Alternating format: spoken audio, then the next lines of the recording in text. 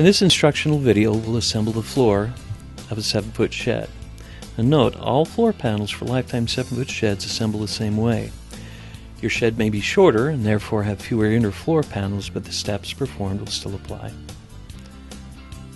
Place an outer floor panel on your cement or wood platform. Place an inner floor panel at an angle against the outer floor panel and slip the tabs of the inner floor panel between the tabs of the outer floor panel and then underneath the outer floor panel. Once the tabs are in place, lay the floor panel down flat. Repeat the previous steps for the last outer floor panel. Now you must decide where your doors will go. The doors are installed on one of the 2 outer floor panels. Select the end on which you would like to install the doors. Insert the door hinge bushings up through the holes near the front edge of the outer floor panel. Ensure the slit in the bushing faces the front of the shed. There are 2 screw insertion points along each floor panel seam, one at each end.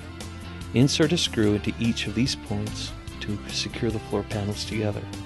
Note that these screws do not anchor the floor, they merely hold the panels together.